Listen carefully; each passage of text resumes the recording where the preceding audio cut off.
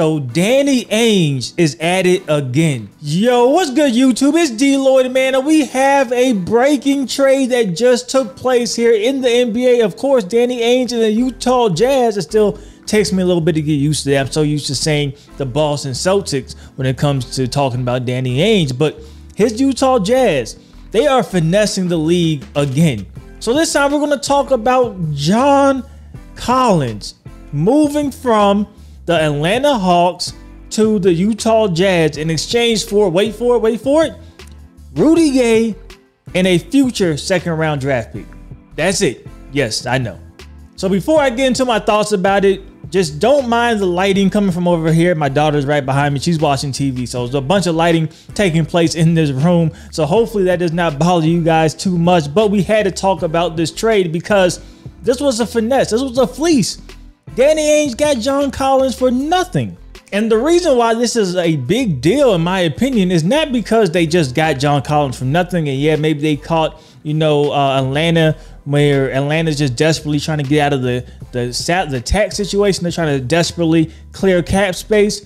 But it's because what Atlanta has been asking for John Collins all along is nowhere near what they got for him.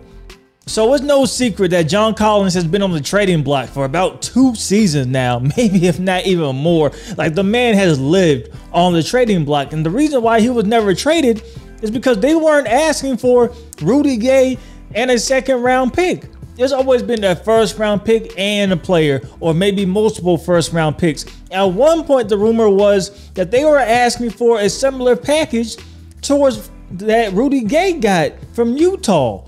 And that was never going to happen. That was an anomaly. What Rudy Gobert got, you're not going to see that too often in the NBA. But that was the type of stuff Atlanta was looking for in the past for John Collins. Now, I am a big fan of John Collins and his game, and I think he's worth a first-round draft pick. He is definitely worth Rudy Gay in the future second, and that's why I love this deal for the Utah Jazz. And they, like I said, just finessed the Atlanta Hawks. Now, in the Hawks defense, they were pretty much tasked with this offseason. You need to get us out of the salary cap tax, and you need to drop this salary ASAP. Like, we're not trying to pay no tax money. You need to get rid of these contracts. So when you have that order from the top, you got to do what you have to do, and you just have to get back the best return. But unfortunately for them, the NBA also knew this as well. And we all know when the NBA knows your back is against the wall, you are not going to get good offers. They are not going to come help you out. At least typically, they're not going to come bail you out.